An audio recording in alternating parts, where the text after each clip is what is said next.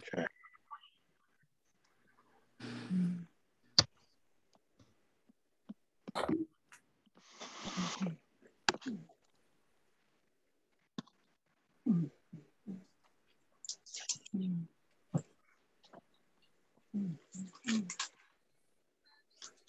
Oh, no.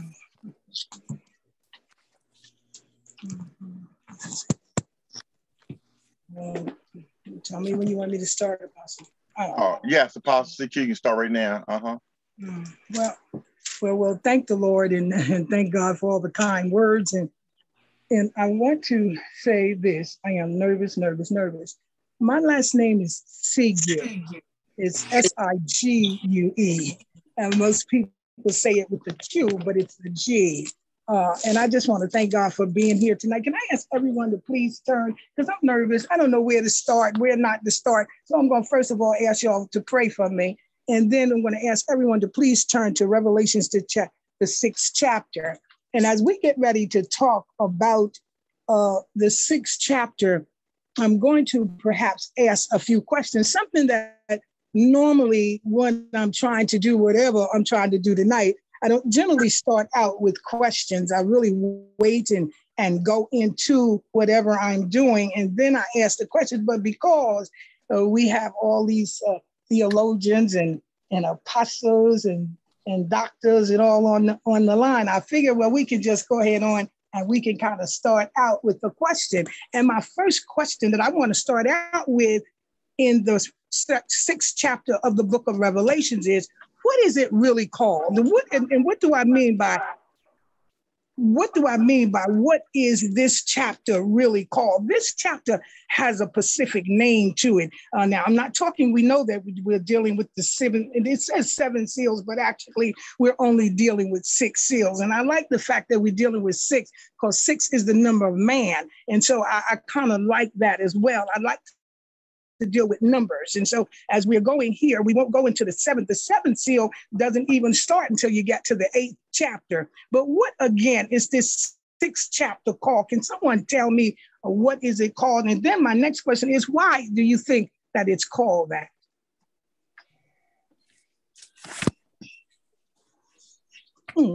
Okay. It's called the Great Tribulation. The 6th chapter of Revelation is called the Great Tribulation.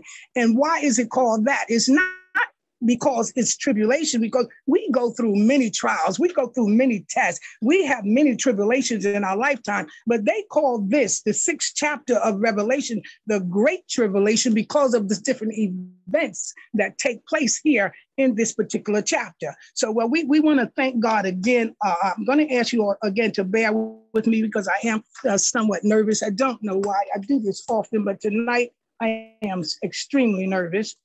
So let us go ahead on. And then I'm going to ask you if someone would begin to read for us, please, starting at the first verse.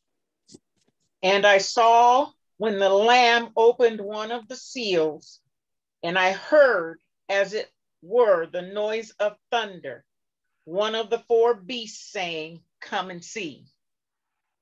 And I saw, and behold, a white horse, and he that sat on him had a bow, and a crown was given unto him, and he went forth conquering and to conquer. And when he had opened the 2nd seal, I heard the 2nd beast say, "Come and see." And there went out another horse that was red, and power was given to him that sat thereon to take peace from the earth, and that they should kill one another. And there was given unto him a great sword. And when he had opened the 3rd seal, I heard the 3rd beast say, "Come and see." And I beheld, and lo, a black horse, and he that sat on him had a pair of balances in his hand. And I heard a voice in the midst of the 4 beasts say, a measure of wheat for a penny, and 3 measures of barley for a penny. And see thou hurt not the oil and the wine. And when he had opened the 4th seal, I heard the voice of the 4th beast say, "Come and see." And I looked, And behold, a pale horse, and his name that sat on him was Death, and hell followed with him. And power was given unto them over the fourth part of the earth, to kill with sword, and with hunger, and with death, and with the beasts of the earth. And when he had opened the fifth seal, I saw under the altar the souls of them that were slain for the word of God, and for the testimony which they held. And they cried with a loud voice, saying, How long, O Lord, holy and true, dost thou not judge and avenge our blood on them that dwell on the earth? And white robes were given unto every one of them. And it was said unto them that they should rest yet for a little season, until their fellow servants also and their brethren that should be killed as they were should be fulfilled.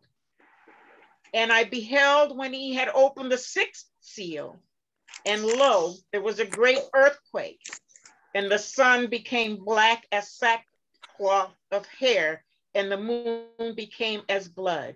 And the stars of heaven fell onto the earth, even as a fig tree casteth her untimely figs, when she is shaken of a mighty wind. And the heaven departed as a scroll, when it is rolled together. And every mountain island was moved out of their places. You want me to continue? Yeah, you might as well. You only got a few more verses now, so please. And the kings of the earth, and the great men, and the rich men, and the chief captains, and the mighty men, and every bondman, and every free man, hid themselves in the dens and in the rocks of the mountains, and said to the mountains and rocks, Fall on us, and hide us from the face of him that sitteth on the throne, and from the wrath of the Lamb.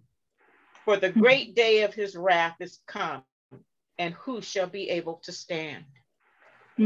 We thank you. Thank you so much for the reading. And let's go back for a few minutes. Let's go back to chapter 4. In chapter 4, it was talking about God the Father and how he was presented unto the King of heaven, and how he was so worthy to receive power and honor and glory because he created all things. Now in chapter 5, chapter 5, like it did with everyone else, when John began to talk, and he seen that no man was worthy to even open this seal. But listen, we talking about a seal and talking about, I looked it up, and I'm sure most of you already know this, but how was it sealed?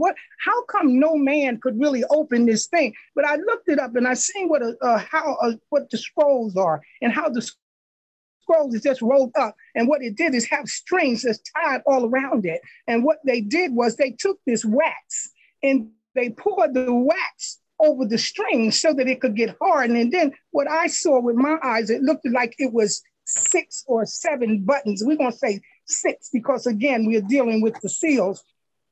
We're dealing with the 6 seals. So we saw, to my eyes, it looked like buttons, and the string went around the buttons to make sure that it was sealed so that no man can get in it. And how John, again, in the 5th chapter, how John, he was so hurt that he could see no one, actually nobody, that he could find that was worthy to open the seal. But as we go into the 6th chapter, things begin to change. Things begin to change. Now, again, you would think that the number 5, which means grace, that's what the number 5 is God's grace, is unmerited favor. You would think they would have started something then, but God really, whether we accept this or not, is still true. God really don't do anything on earth without us anymore, without mankind. So we thank him for that. So he used man again, and this time though he used his only begotten son. Now in the 6th verse, in the 6th chapter, the 1st verse, he began to talk about, now I saw when the Lamb opened one of the seals, and I heard one of the 4 living creatures saying with a voice like thunder, come. He had a very heavy voice. And he told him, he said, come on here. I want to show you something. I want you to see something. Now, when we talk about, can anybody very quickly tell me who is or what is these beasts, these living creatures? what was that? I'm not going to ask you what each one represents. We're not going to go into that because he was talking about, when I say he, I'm talking about Dr. Short. He didn't want us to go verse by verse. He just wanted us to try to summarize it. So that's what I'm going to do. But I do want you to see who can really tell me who was or what was these creatures, these four creatures here that they were talking about, these living creatures that he was talking about here in verse 1.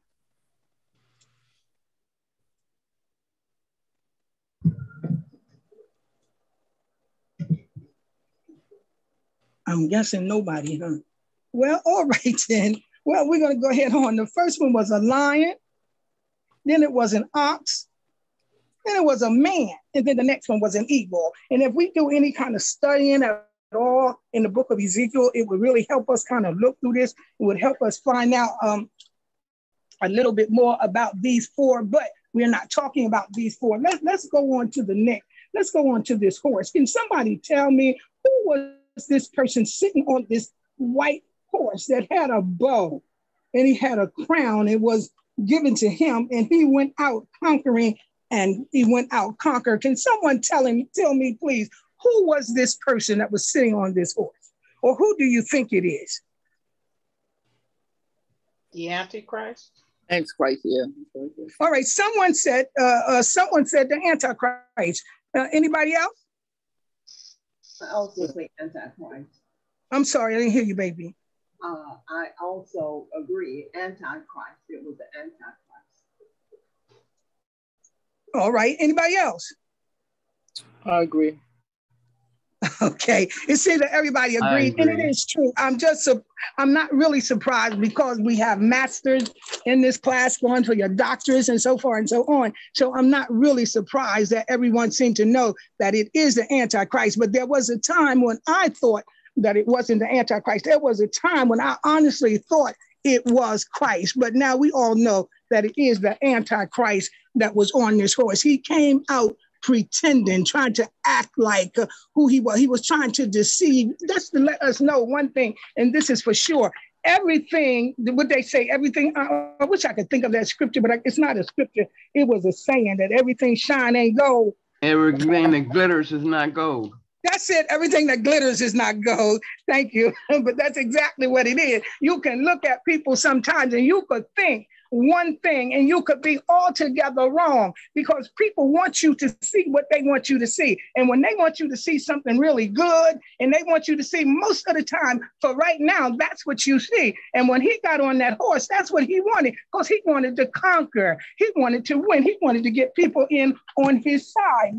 The Antichrist. So we just thank God. Now, as we go down to, let's go ahead on down. Again, I said that we was not going to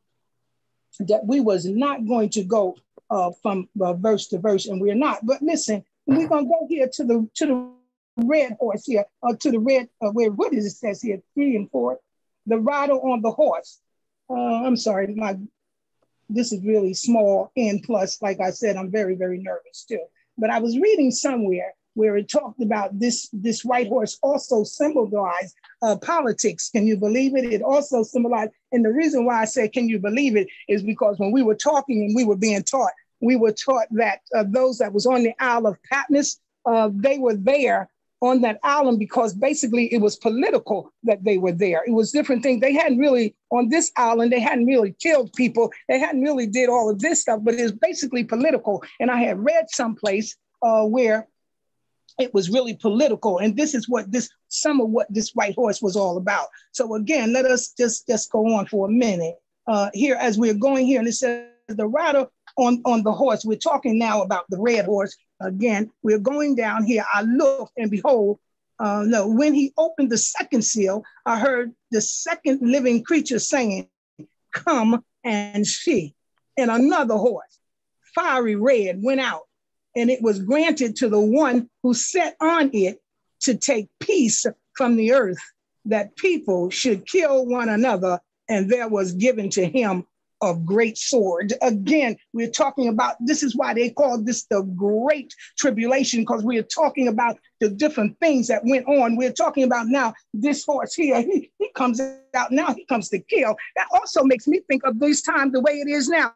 There's so much death. I know in my lifetime, I'm 70-some years old, and I know I've never seen so much death, so much killing, so much this going on as we see now, even though I understand that there, as we was taught, that it was not now that he was talking about, but nevertheless, it feels like to me that this horse was let loose right about now. And then he talked about the rider on the black horse. Now, this symbolized what? Economical problems. Again, something like I think that we are getting ready to have right now. There is going to be famine in the land where people can't eat. I believe they were telling about all of these people now that's getting double like the food stamps that they ever had gotten before, and people were thinking this was a mistake. I said, I don't think it's a mistake. The government don't make mistakes like this. They know that it's something getting ready to take place on the face of this earth. Now, I don't know if this is true. I'm just saying what came to my head, what came to my mind. And what came to my head and what came to my mind was even back in the day, when I believe it was Pharaoh, when Joseph had the dream. And when he had the dream, it was 7 years of famine and then 7 years of plenty. And now I think this is our 7 years of plenty. I think God is just overflowing us. I think the people now, all of us, I think we need to learn how to can foods. I think we need to learn how to put up water. I think there's things now that we really need to, this again, as Dr. Short would say, this is my opinion.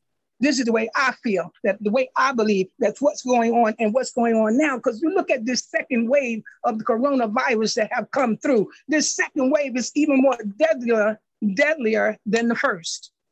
And after a while, before they stopped us somewhat so from going into stores, but I believe they're going to close down stores now. I believe now we're not even beginning to see the things that's going to happen upon the face of this earth, because we have to remember this much as well.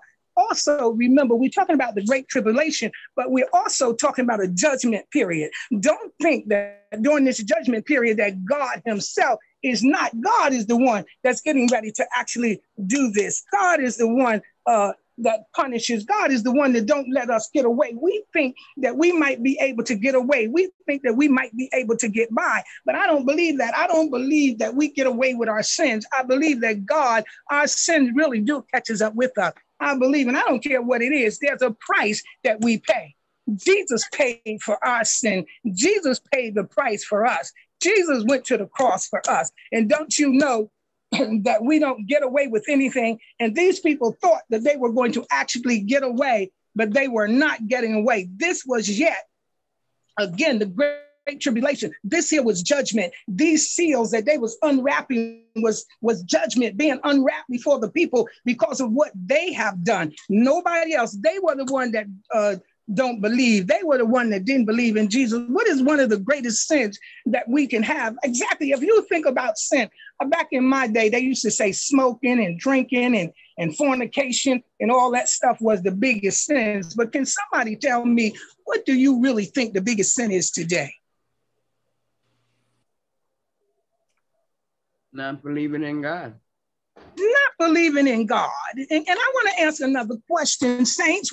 What is it that y'all are not answering me? You can't tell me that you all don't know, because I know you do know. But can you tell me why you're not answering these questions? I really would like to know, because I know you know.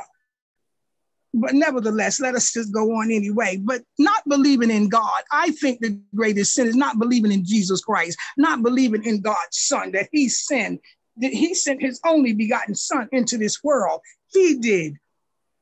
He sent him. He took on our sins for us. He went to the cross for us. And for us to deny him, for us to act like he do not exist, act like he's not real, I don't believe it's going to work. As a matter of fact, I know it's not going to work.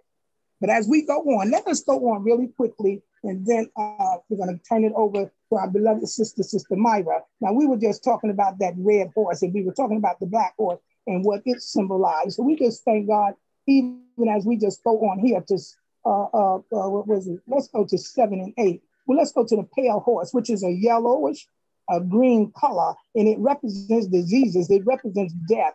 It represents Haiti. It's the grave. Now, over a fourth, now we're talking about over a fourth of this land. So many people They're just dying. So many people think that, you know, you could take some of these here, and it seemed like to me we can kind of even put them together. We're talking about death. We're talking about hell. We're talking about judgment. We're talking about the great tribulation. We're talking about opening up the seals to what God is really going to do next. Now, let us go ahead on as we were talking about that. Let's talk about verses 9. We're going to go through verses 9 to 11. Now, and we're talking about these people, when all of this stuff came upon them, when they began to run and they began to hide, they didn't know what to do, Saint. They didn't know how to do it. They was actually terrified. They wasn't afraid. They were actually terrified. They was just terrified of everything. They really was. They knew that something was going on. They knew a wrath was coming. They knew that the Son of God, they knew this, but yet they wouldn't accept the Lord Jesus Christ as their personal Savior. They was afraid.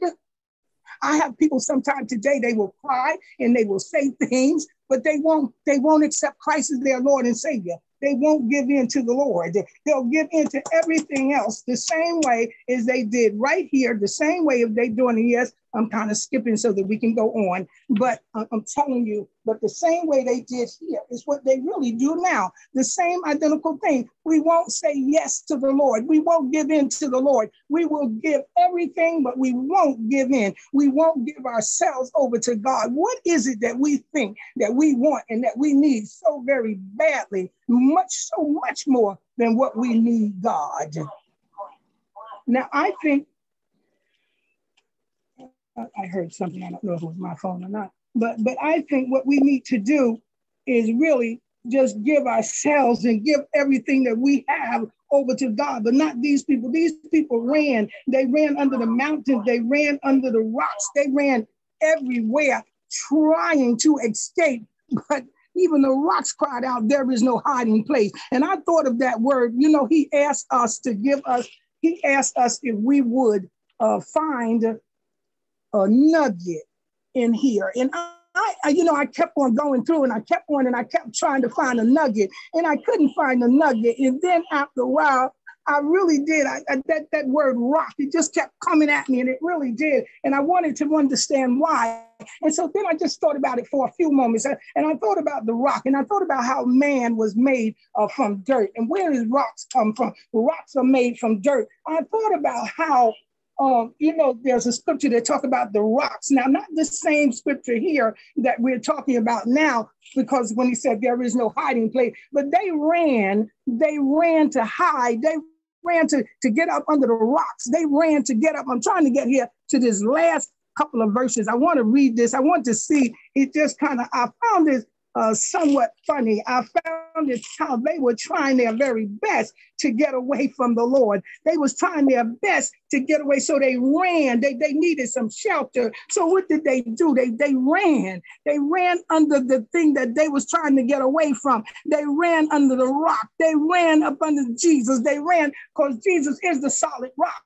Jesus is the one, and they ran up under him, and they wanted the rocks to fall out on them. They wanted the rocks to hide them. The same ones that they were hiding from, they wound up running to. Isn't that something? That's the way it is even with us today. We need to run to and not from. We like to run from, but we don't know where we're running to. Now we need to learn how to run to the rock, and Jesus is the rock. What did he tell Peter? He Hallelujah. said, I build my church, and the gates of hell shall not prevail against it. He's talking about himself. He is that solid rock. That's who Jesus is. And so my key word was rock, and that's what I liked. And I just again thank God for these 6 seals that they were opened up, and the things that really took place as he opened up and as they began to open up these 6 seals. And let's not forget, because I think it was very, very, very important here, when after he did open up the 6 seals, what did he do? What did he actually do after he opened it up? He turned around and he put them on a robe, glory be to God. And then he put them on a robe, and the robes were given to each of them. And it was said to them that they should rest a little while longer until both the number of their fellow servant and their brethren who would be killed as they was completed. There's a time when we got to rest in God. There's a time when God got everything already taken care of. God knows when, what, and how, and he knows where. And sometimes we want things yesterday, and God is saying, no, just relax, just wait, I got this. And that's what he was telling them, put these robes on that I have already given you, these robes that I have made for you. Put these robes on. I want you to relax. I want you to wait. Wait on your sisters. Wait on your brothers. Wait on those that are coming after you. It might seem like a long time coming, but it's not. It's not a long time coming at all. I got this. Trust me. And that's what we find, I believe, that's what we find so hard to do, is to trust the Lord. And so he says, for the great day of his wrath has come. And who is able to stand? The great day of his wrath is come. Who is able to stand? In 16, and said to the mountain and to the rocks, fall on us and hide from the face of him who sits on the throne and from the wrath of the Lamb. They was hiding from the Lamb. They was hiding from the rock, but yet they went right to the rock. I tell y'all, there's no hiding place. When we run, we better run straight to the rock. Thank you all. Dr. Short. Amen. Wow. Amen. Amen. Mm-hmm. Amen. Okay, before we go to Sister Myra, does anyone have any questions at this time?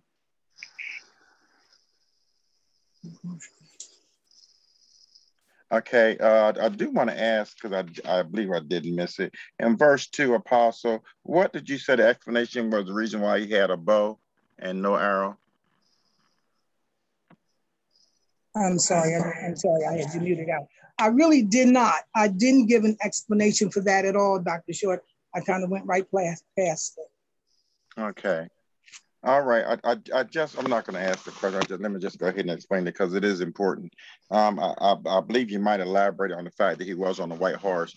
The white horse and the lack of an arrow is part of the Antichrist's deception upon the earth. We understand that the first, again, I think Apostle might have mentioned the Great Tribulation, but the Great Tribulation is actually the last part of the tribulation period. The tribulation period is a succession of 7 years. It's only the last part of the 7 years, or the last 3.5 years, which is called the Great Tribulation. So we want to make sure that we're not calling everything the Great Tribulation. The Great Tribulation is only the last half of the tribulation period. The first 3.5 years, the Antichrist comes to deceive. So therefore, what he does, as I think it might have been mentioned, he uses a white horse, because you know that in later chapters, Jesus comes upon a white horse. So that is to deceive. But the fact that he has a bow with no arrow, and it says that he goes forth to conquer and to conquer, tells us only about one thing. His conquering is not going to be done by force. He's going to be able to articulate, to communicate, and to be able to convince people to follow him, not because he's conquering with his hands. He's not a fighter. The Antichrist is not a fighter in that sense at this time. So more than likely, he's more than likely some great politician, some spokesman that's going to win the world through oral communication. That's why he has so the bow is nothing more but intimidation. But the real power in the Antichrist is going to come through his speech. Intimidation. All right, thank you. Okay, so that's pretty much it. Anyone else have any questions, comments, or statements on chapter 6? Okay, this time we're going to move on. Sister Myra.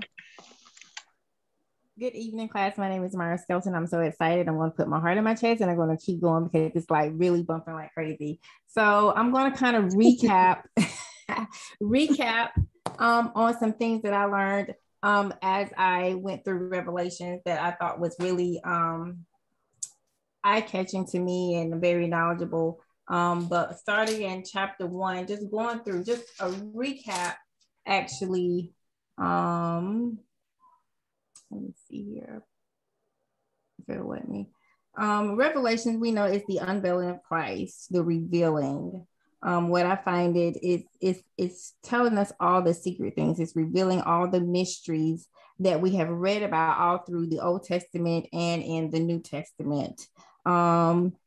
As we go through, and what I've learned is also it is how he is really revealing himself in us and through us, breaking us out of our flesh, being revealed. So that's what I'm finding also in Revelations. We went through the 7 churches. So at the beginning of each church, it talks to an individual church, but when it ends and it says, he that heareth an ear hath an ear, let him hear what the Spirit saith unto the churches, which is plural, which means anybody that comes across this knowledge and understand the prophecy that is being said, it is for you also. So going through every one of the churches is not just for that specific church, it's for anyone who has an ear.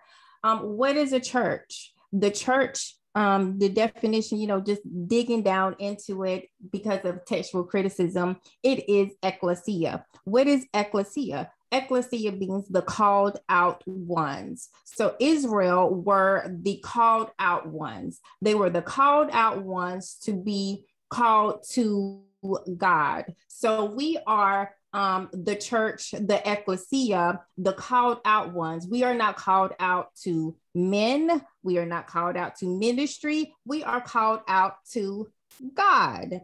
So going through the 7 churches, it is for everybody. At the end of every one of the churches, they received a promise. I'm pretty sure he didn't want just one church to receive that one promise. He wants us to receive the fullness of, which is all of him. Therefore, this is like the 7 churches is like the completion of what I would say a classroom. Going through the grades. You got to go through 1st grade, you got to go through 2nd grade, you got to go through 3rd grade. 7th grade is completion. So we have to go through this process to get to chapter 4, 5, and 6. All right, so I had typed up the promise. I did a slide, you guys, some slides, but I don't have to show it. The promises we have access. We can gain every single one of the promises as an individual church because it's speaking to us as individuals because we are individual church. He doesn't judge us as a whole, but as individuals can receive all of these promises. Do anybody have any questions or comments before I move forward? Any questions, comments? All right, I will keep going. So I dug a little bit also in chapter 4 as I was moving to chapter 7 because I'm going to continue to recap because we know what I just kind of went through the chapters. Apostle kind of touched a little bit on the beast, and I want to kind of break down the beast because the beast was very interesting to me, and I really wanted to understand the 4 beasts. Not only that, about in number 4 is giving us a picture, a visual of the throne and what's happening in the throne room. So if you read it, it's like 1 through 7, and it says, after this, I looked and behold, a door was open. So now y'all can, if you can envision, this door is open in heaven. And the first voice, which I heard was as it were of a trumpet talking with me, which said, come up hither and I will show thee things that must be hereafter. And immediately he was in the spirit, and behold, a throne was set in heaven, and one sat on the throne. So he's given us a picture, a visual of what it looks like in the throne room. Not only that, he breaks down, there's emeralds, there's all of these things in this throne room. So he's painted this beautiful picture of jaspers, sardine stones, and the rainbow, and around the throne in sight like unto emeralds, and around and about the throne were 24 seats. And he's telling you who's sitting there in the throne. So we're looking at like a courtroom, the throne room. So he's painting a picture. And I want you guys, when you read it, to look as if you're looking at a picture. So he goes on and he talks about the 4 beasts. So I break down the four beasts. So he saw one that looked like a lion. What is the lion, you guys? The lion means dominion, royalty, power, splendor. It's telling us we have authority. So we know Christ had authority. He was authority. He was made to sit on the throne. He has authority. So the lion represents dominion, royalty, power, and splendor. So he saw another one that looked like a calf, or we can say an oxen. So what do we hear about in the Bible? Because all of what we've read, or what I've read, it's like a summary of the history book, a summary of the Old Testament. So what we are to do is read what just happened in, say, church number 1, the first church of Ephesus, or whichever one, and then go back and find it in the Old Testament and get all the details about really what we should do and what we should not do, because this is a book of examples of how we can get to this fullness and to this white robe. So it's a summary to me, 2 and 3, of what we need to do, but we can go back and find it within the story, within our history book, and get all the details on each church, because it can really tell you the location of where all these things happened in the Old Testament. So, so the lion means dominion, royalty, power, splendor. So, and the reason why I'm talking about that, the calf, we remember Elijah, when he met Elisha, he was pulling like an ox. It means servanthood. So servanthood kind of balance out, you know, this royalty. So we can't just be these men and women of authority, because we will be off balance. We will become prideful. We would think, okay, I don't have to do anything. But with this, it comes servants. We have to be a servant. So we know Jesus he was royalty, he had authority, and he, more than anything, he showed that he was a servant. All right.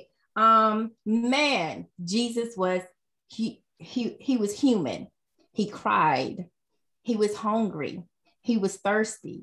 So it's okay for us to show our human side. So that's what the man represents, that the human side of him, and the eagle is confidence. So all of these different classes, these different beasts, gives a full picture of who was standing before God. So we have to be balanced in all these areas to be able to conquer what it is that God is building in us, which takes us to chapter 7. God is building his army. So we're his army. The 1,400 is the army that he's trying to seal. He's sealing us to fight for him. Chapter 7, and it says, after these things, I saw 4 angels standing on 4 corners of the earth, holding the 4 winds of the earth, and the wind, and holding the 4 winds of the earth, that the wind should not blow on the earth, nor on the sea, nor on any tree. So I looked up, you guys, the winds. And the east wind does a lot of damage, you guys. Okay. So let me pull this up. Come on, Mike, you're doing great.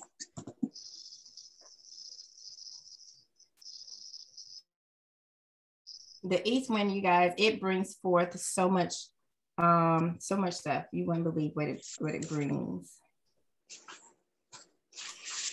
All right, so there's 19 scriptures that the east wind occurs in. The east wind, just kind of summarizing it, it brings disaster, it brings famine, it brings locusts, it creates a pathway, it causes things to wither. Genesis 41:6, Genesis 41:23. You guys know this is when Pharaoh had the dream of the 7, and behold, 7 thin ears, and blasted with the east wind sprung up after them. Genesis 41:23, and behold, 7 ears withered thin and blasted with the east wind sprung up after them. And then Genesis 41:27, and the 7 thin and ill-favored kin that came up after them are 7 years, and 7 empty ears blasted with the east wind shall be 7 years of famine. So as you can see, the east wind so far is bringing destruction. There's several ones. This one right here is when it parted the Red Sea. Exodus 14:21, and Moses stretched out his hand over the sea, and the Lord causes the sea to go back by a strong east wind all night, and made the sea dry.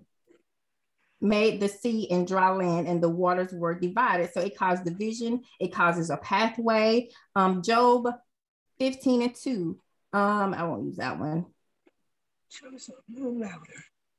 But there's 19 scriptures, and I can send Dr. Short my slides, and you can have all the scriptures that pertains to the east wind. And this is the last one I'm going to read. When Jonah, you guys, when Jonah 4:8, and it came to pass when the sun did arise that God prepared a vehement east wind, and the sun beat upon his head, and Jonah upon his head, on the head of Jonah, and he fainted, and he wished himself to be to die. So I want to point that out because it comes at the end of chapter 7 when it says, we will thirst no more, we will hunger no more, nor will the sun beat us up. The west wind is only mentioned one time, you guys, and it brought forth a cleansing. Exodus 10:19, not one locust was left in the coast of all of Egypt.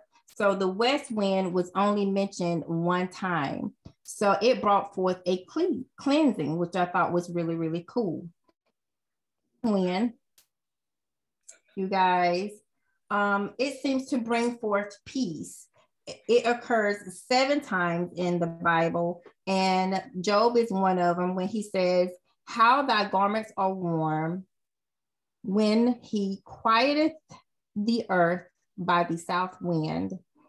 And then Psalms 78:26, it says, he causes an east wind to blow in the heaven, and by the power he brought in the south wind.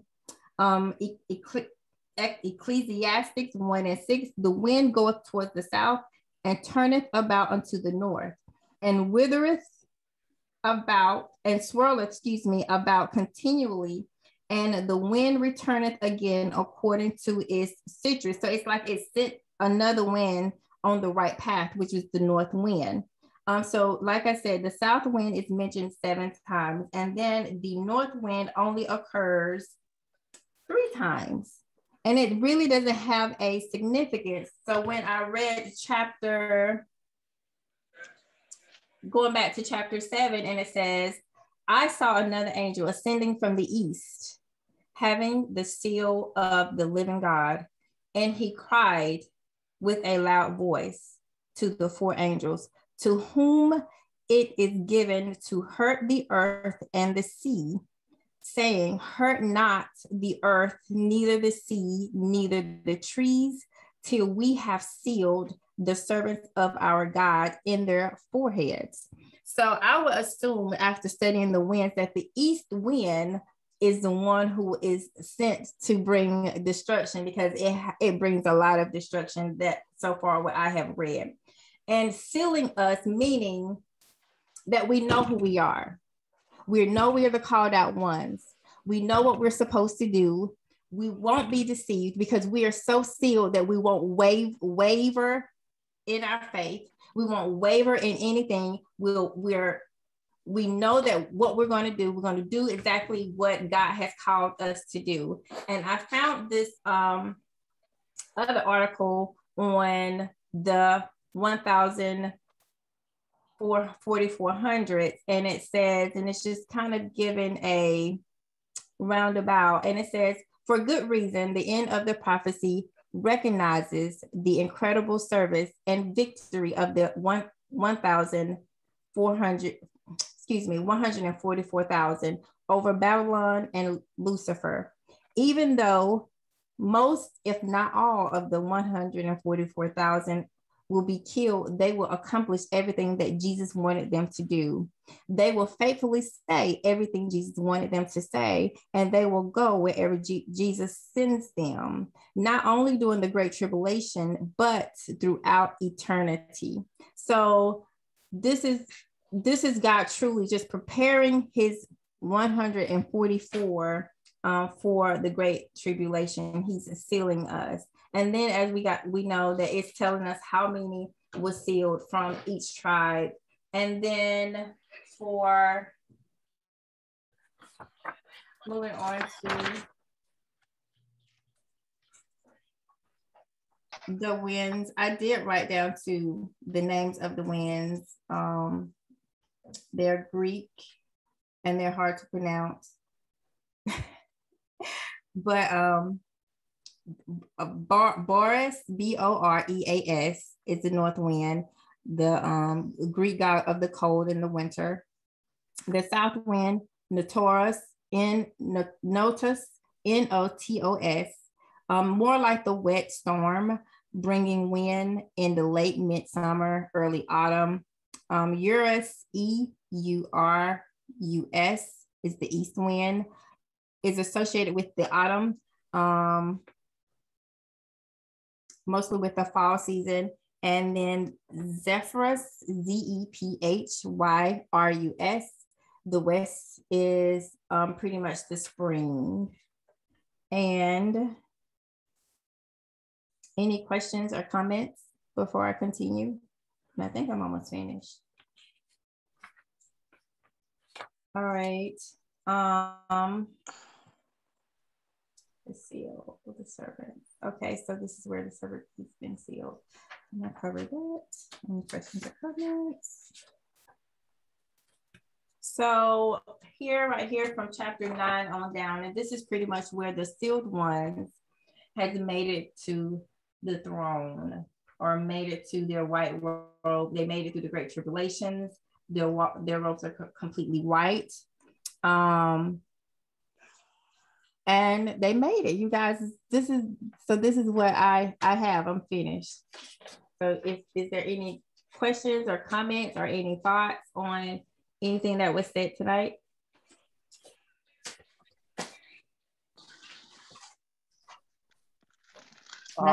Pretty much okay, since you're doing chapter 7, is there a time period which this prophecy for fulfillment, excuse me? I saw, only thing I saw on this was considering the glory sense that it takes a place on 1,265th day of the Great Tribulation. On that Sunday morning, Jesus was resurrected, but the number that I had found was 1,267th day of the Great Tribulation. Okay. Okay. She's already asked, was there any questions, comments, or statements? I take it that no one has any question, comments, or statement. And really, chapter 7, I mean, even if there's not any questions, there's I think this is one of your most popular scriptures because it does reference again where most preachers may quote this. These are they that had gone through great trials and tribulations, and which is not to be confused with the tribulation period. Okay, so we don't want to confuse this scripture, that statement, going through great trials and tribulations with the tribulation period, because a lot of this may reference at some point out to what the apostles suffered early on. Mm-hmm. And as we go back, the last days actually started right during the apostles' time. But I do want to go back over something that Apostle said. I want to make sure I heard her correctly. Apostle, did you say that God can't do anything on earth without man? Did I hear that correctly? Mm-hmm. Was that her that said that? Who said, huh? Yeah. Apostle, did you say that? I'm quite sure you did. Okay, because I really want to discuss that. I hear that a lot. I hear that from time to time, and I want to kind of squash that in the National School of Theology. I don't want that in nobody's spirit, and so I want God hold me. I don't want Him holding me responsible for that belief. That is something that Miles Monroe and I can't think of the other preacher that Miles Monroe was on a talk show, and he was speaking concerning, and it was asked him a question, and he responded again, pretty much that God needs man permission to do anything on earth. And I kind of wanted to squash that notion that God needs man, period, because, and I'm not going to be long into it, but the Bible says, one scripture is that when man don't know how to pray as he ought, it's the Spirit of God that makes intercession in the behalf of man. So if God is depending on man's prayer, he's depending upon the most weakest thing upon the face of the earth, because there's going to be a time, and there's times in our lives right now that we don't know how to pray. We go through some hell, and there's times we don't know what to say to God. There's times we're just weeping. There's times we just cry. But God sent the Holy Spirit to pray for us. So to say that God can't do nothing unless man gives him permission, please, man, we are without God. We're only saved by grace. We're not saved because of our wisdom. We're not saved because of our knowledge. We're saved because of the grace of God. And so, and then the other thing I think about, when you get in trouble sometime and you can't pray and you're in a situation, God sends angels. The Bible said that God sends angels on a word. In other words, you didn't request it, and you didn't know that God already moved in your behalf even without your request. So that's another thing, to believe that God only moves when you pray. How about God forbid that you're knocked out. God forbid that you're incapacitated. God forbid that you're under the doctor's needle and you can't pray. Amen. But we thank God that this is why we say that God is omniscient, all-knowing. This is why we say that God is omnipotent, all-powerful. The other thing, I look in Romans 8. I'm going to try to pull that up. I think I quoted a while ago, Romans 8 and 26, if someone can find it real quickly for me. Romans 8 and 26. But I think that's where it says that where man is not. But then you remember the danger of when Job began to argue with God? Can you imagine if God had to wait on man's permission? We will all be like Job, trying to tell God how to do his business. And God said to Job, and he straightened Job out concerning the same matter, where was you when I threw the lightning from the east to the west? Job, where was you when I did such and such a thing? In other words, God put man in his place. Even the Bible also says that in the last days that God said, I will shorten the very days, because if he didn't do it, the very elect would not be saved. God did this not because man said, Lord, we want you to shorten the days because we know we're not going to make it. No, God said, I'm going to do this because I know you're not going to make it. So there is so much indication where God does not need man. That's almost like saying that the creator is subject to the creation. So we want to really be very careful. And I've seen a couple of people pushing this horrible teaching to me, and we don't want to get into that. If you're going to say you're going to give God all the glory, give God all the praise, and the Bible warns us about taking the glory away from God. So I just wanted to go over that, and the main thing is to think about the scripture I just quoted. Oh Lord, have mercy. Let's see how this noise going on up here. Okay. That God, again, shortening the days. This is for our protection. We got to recognize God is covering us. We're not covering God. Please do not say that God needs your permission to do things on earth, because we're not omniscient. We don't know everything. That will put us in a horrible place. Satan would love for us to believe that God is handicapped by his own creation. He would love for us to think that God can't do nothing without man. So if the devil's inside of man, then he's gonna stop man from praying. But you know what? Again, going back to that scripture I quoted, that when we can't pray as we ought because we're perplexed, perspired, we're angry, we're mad, or we're possessed, or we're oppressed, the Spirit of God still moves in our behalf. The Bible says that God reigns on the unjust as well as the just. That's all God. That has nothing to do with man. This is God's sovereign will, that he reigns on the unjust as well as the just. And so there's a lot, again, a scripture quotation that shows, especially in the last days, if you're studying Revelations right now along with us, there's nothing in there that God is doing, opening up seals that where he needs man. He is showing man, but he's not asking John's permission about nothing. Show me where he asked John's permission to open up the seals. Show me where he asked anyone permission. Nowhere in Revelation does God ask anything. He's just showing. That's it. Man with permission is not needed. He's given man an opportunity now to choose. Yes, God is not going to force you to serve him.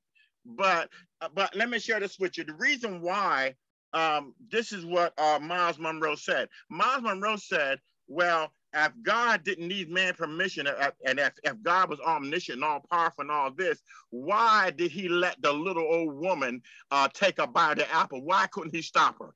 He said, well, he couldn't stop her.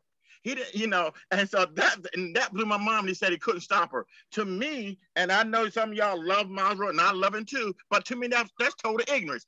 God wanted, that was part of the fulfillment.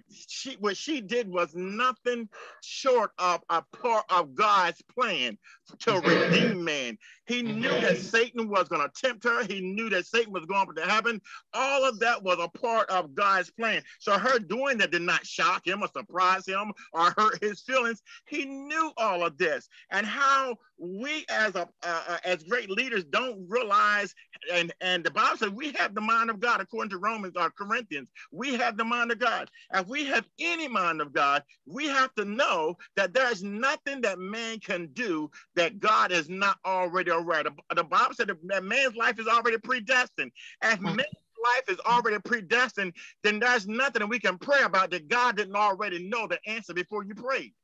If you believe in predestination, that means that our life is already mapped out. If it's already mapped out, it's mapped out before you pray. God already knows what he can do before you even pray. So whether you pray or not, God's going to still be God. So again, to believe that is to take out predestination and so forth. Now, I just want to make sure that I deal with that because I hear it too much. I looked online. I was looking online while the class was going on, just checking it out again.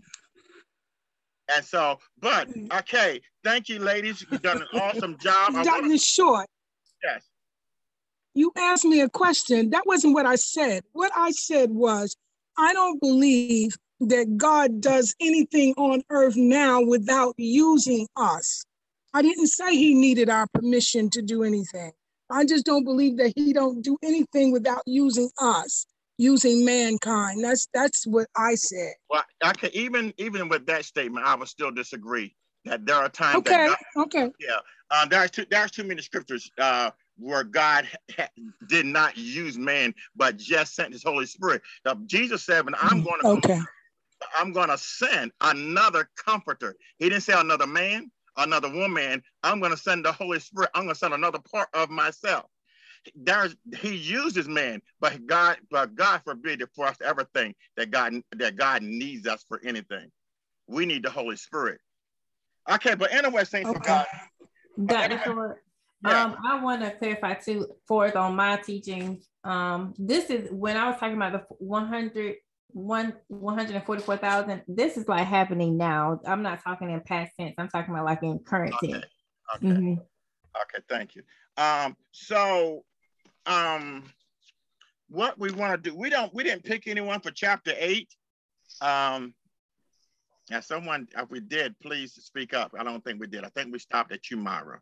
Yes. I think we stopped at you. Okay, so I'm going to finish this out. But I do, for those of you that missed class on Thursday night and part of last week, I did apologize. I put an apology out there that we are going to have a test. The reason why we're going to have a test is because everybody's not going to be able to teach.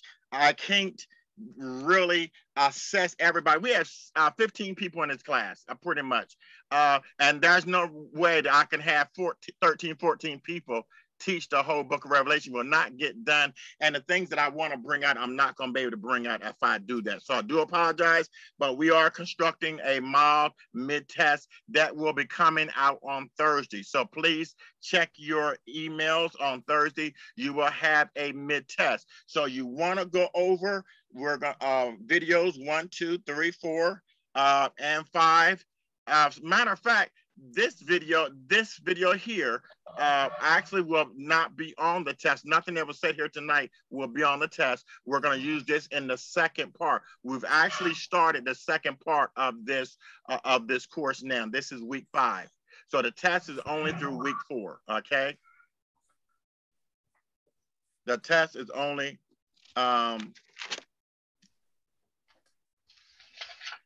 okay, so now if you have any questions concerning, again, chapter 1, 2, most of your questions are going to probably come out of chapter, week 1, week 2, and week 3.